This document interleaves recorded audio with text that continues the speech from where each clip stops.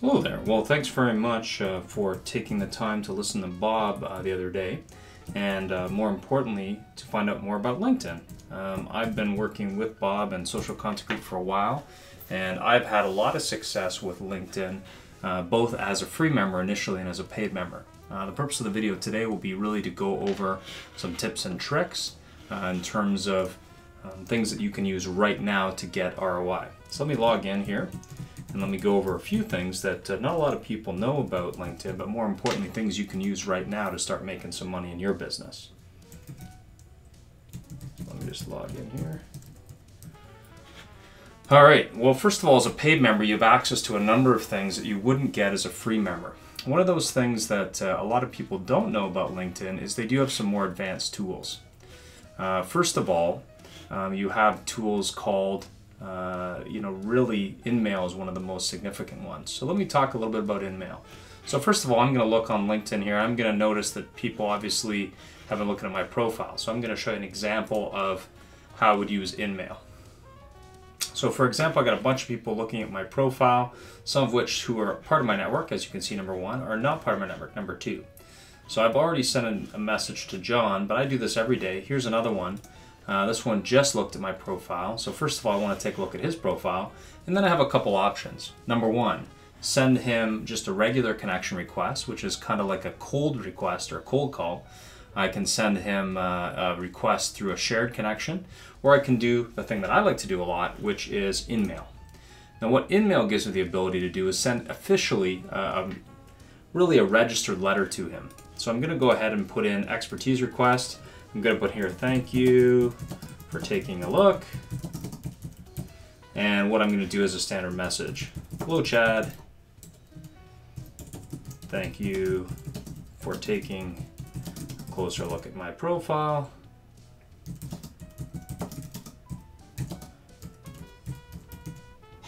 I appreciate it. I have taken a look at yours and would love to be part of your network.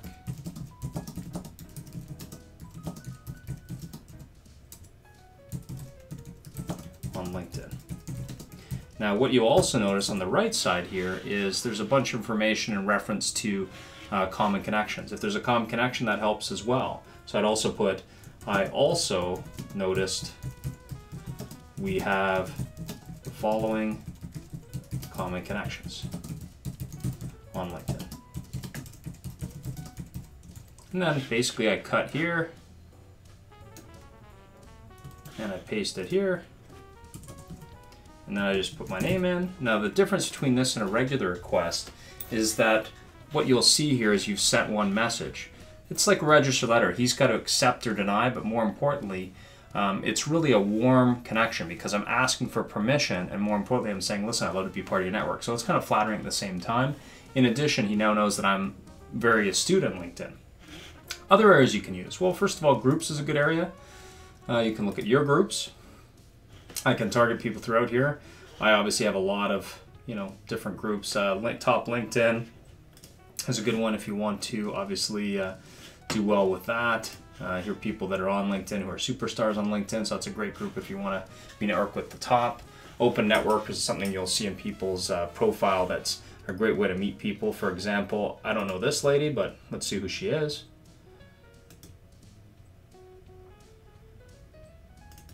Oh, there she is. More importantly, you want to be doing this every day. And you can look in this site. Judith is a top influencer. I don't know this lady, but obviously I need to. So what I would do here, very similar, is I'd take a look at it. I'd send her an InMail. I'd say, I would love to.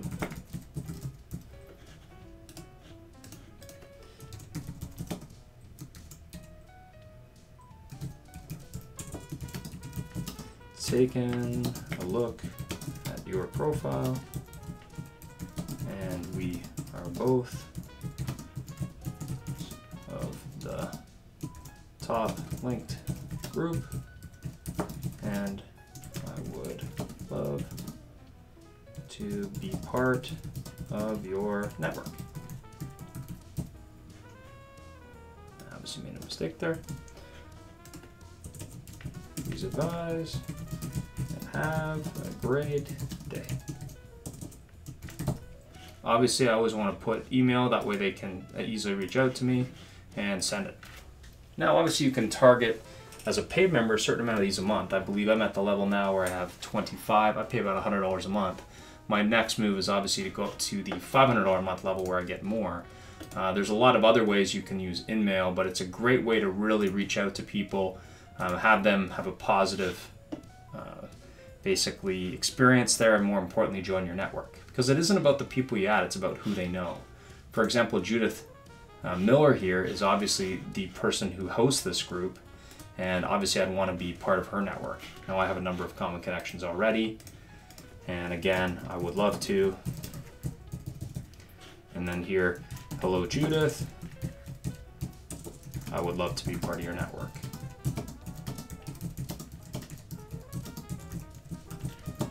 And I would put here, great job with your group. I love it. Honey obviously is going to get people more interested than vinegar. I also noticed we have a number of common connections, including, and then here's a few.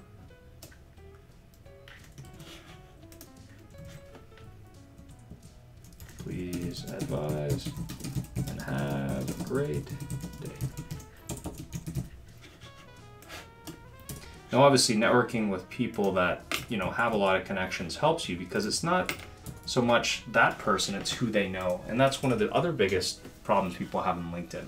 For example, when I look at that, here are a lot of common connections, but more importantly, when I go back to my page, what you'll notice is I have 11 people to my profile, 36 in the search results, but I have over 17 million connections there, and also that many has joined my network over the last day. The other area that you really want to be looking at is answers and questions. Now, if you want people to find you, the great way to do that is obviously put together a great profile, which is obviously a lot more than a resume. But the other best way to do that is to answer questions. Obviously, if I go through here and I answer a question, not only am I going to show up as a person who answered the question, I'm going to get a lot of people looking for me based on the quality of the question. And over time, what I'll get is I'll be on the list here of the top people. So that's a great way to really just get people looking at your profile. Now, if you don't want to answer specific general questions, you can go by area. Another area that a lot of people don't really get involved in too much is the search tools. But I'm going to go through contacts first. One of the great things about LinkedIn, what makes it really powerful for me, is I can export all my connections. So I can just put those into any kind of email marketing program, and they're really a double opt-in connection because I already know those people. So that's one way you can use your connections. The other thing you can do is obviously hit search. Now, as a paid member, you obviously have better terms. So for example, if I'm looking at social media in Canada, I'm going to get a search there, and I'm going to look at who's on top. Now, obviously, I'm on page 1 because I've really thought about my profile, but I can even look by industry. I can look by, Canada only. I can look by Vancouver only.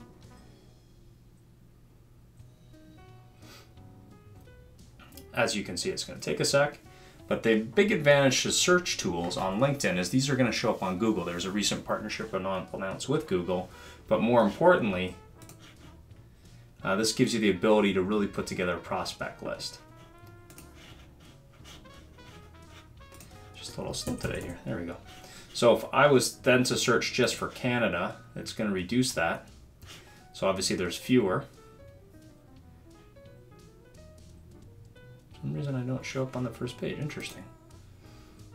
But that doesn't matter because most people just search for social media. But if you want to show up specifically for social media, you want to be the top guy, there's a couple ways to do that. There's what's called gaming your profile, which this guy's obviously done. You can see a big SEO thing here. There's also things you can use in terms of how you write your profile. But the best way to look at it is to look at the best person who has a legitimate profile, someone who isn't gaming their profile but has a legitimate profile. And that way you can see, obviously how that happens. The other thing that's really great with LinkedIn is you can do a lot of other things with your profile. So let's go over that briefly, and then I'm going to go into a little bit more detail on search. So with profile, obviously you want to put it in, fill up all the text. You can link obviously to your blog, and you can also link using SlideShare to SlideShare presentations, which are PowerPoint or other. And with SlideShare Pro, you can obviously get into more than that in terms of video and stuff. So to give you a sense of how that works, now SlideShare was bought by LinkedIn recently, but with your slide space, you actually have the ability not only to look at,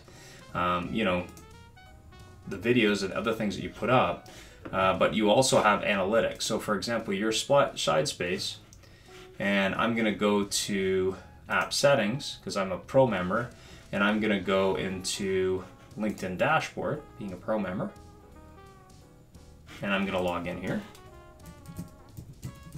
And I'll show you a little bit more about what Pro can do for you. I just have been a Pro member for a while, but I've started recently taking advantage of it more and more. And the reason is, first of all, upload. You can upload plus. What does that mean? That gives you the ability to do up to 0.5 GB. What you can also do, you have your own feed, obviously. You have account settings. So you can do different things with privacy and defaults. You have analytics. You can look at who's looked at your videos. You can set up campaigns. You can capture leads. You can conduct meetings. You can get into a dashboard for that. You can look at what the response has been to your different things. You can select upgrades and widgets. Capture leads allows you to turn them into basically a landing page. So for example, this one, it allows you to basically turn it into a landing page. So it's a great way to capture leads. Analytics gives you a sense of who's viewing what, and you can look at, does that make sense? But more importantly, where are they looking at it from? So it's a really good tool there. Let's go back a little bit to search tools. So let's say, for example, you were in the area where you wanted to search for potential customers. So I'm going to go back to LinkedIn. And the best way to do that with LinkedIn is to look at, first of all, search. So let's say, for example, I was looking at people. I want to find people. As a program, I can save searches. I want to find people in the oil business. I want to look at all companies. I want to look at all LinkedIn in Canada. All LinkedIn members. I want to look in industry, obviously oil and energy. As a Pro member, I can look at groups, years of experience, let's say 3 to 5. I can look at seniority level, say that's director or VP. I can look at company size, so let's say that's 500 plus. So basically that allows me to narrow down really to a very small group of people. Now if I'm in the 200 to 500, that's going to widen the room. So basically I can get anywhere from a list everywhere of 20 results to all companies. That's going to give me a list of 164. So that's a hit list, really. And as you can see, I'm pretty closely connected to these individuals. So this gives you the ability to really target people, more importantly, start the conversation. Combination of all these tools will get you, obviously, business, and more importantly, the decision makers you need to talk to. Now, as a paid member, what do you get? A lot more features. If you want to figure out what that is, obviously you can go into settings.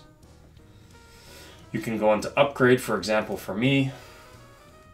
Right now I'm in the Pro level, which gives me 1,000 people when I search. Obviously direct InMail, which is 50 per month. If I went to Pro versus 25 where I am now. 0 profiles with search filters, there's 8. In addition, you get a bunch of other things. 50 outstanding companies you're targeting. I have 35, 10 per day in automated you search, 50 folders, 75. There also are options specifically for headhunters and other things. If you contact LinkedIn sales team directly, if you wanted that kind of sophisticated solution for a company or as an HR firm, let me know. I can go over that for you. Thanks for watching the video. Hopefully you got a lot of value. And again, remember that LinkedIn needs to become a daily activity and needs to become an area that you spend more time on because it will deliver returns. This has been Ian Nethercutt with Social Content Group. Have a great day. Bye for now.